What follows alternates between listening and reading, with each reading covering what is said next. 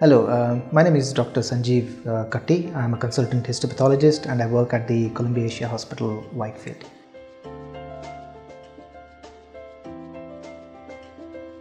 Immunohistochemistry is a specialized test that uses the principle of an antigen-antibody reaction.